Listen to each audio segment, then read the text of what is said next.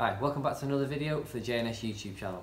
Today I'm going to be taking you over the main differences between the Neotec 1 and the Neotec 2 by Shoei helmets. Both of them nice flip front helmets, really good sellers both in their own right. They've just put a few more updates onto this new one. So, automatically looking at the shell, you can see that the Neotec 2's got a little bit more of a sporting aerodynamic shape, just helps cut through the air a little bit at speed.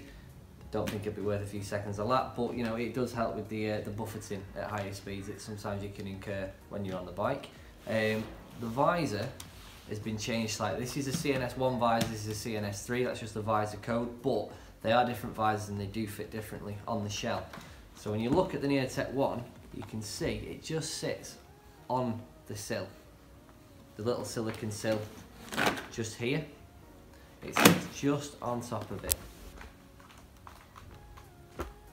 Whereas in comparison, when you look over to the Neotec 2, you see that it sits over that sill. Now, the big advantage of it sitting over that sill is that it's going to stop the air from leaking in as well as water. But provided that you keep those sills siliconed anyway, the water won't leak in, but it always is a bit of a help there.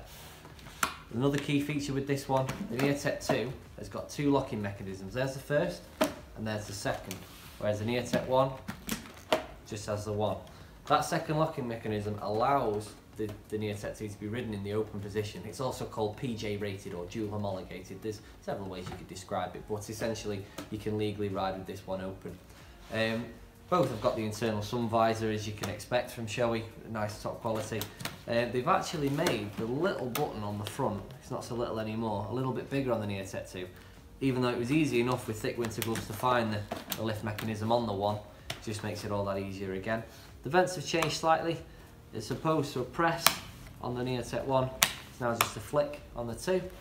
And they've actually flattened out the top vents as well. Again, that helps with buffeting at high speed and aerodynamics. And both of them cut for the intercom systems. However, there wasn't a specific one made for the Neotec. However, on the Neotec 2, you've got the SRL system that can fit nice and neat integrated in there. So those are just a few of the differences there today between the Neotec 1 and the Neotec 2. I hope you enjoyed the video. Thank you very much for watching. If there is any more information on these helmets or about anything at all on the J&S website, check the link in the description. The link to the website's there, or do pop into one of our stores. Please remember to like and subscribe to the channel and hit that notification bell so you never miss a video from J&S. Thank you.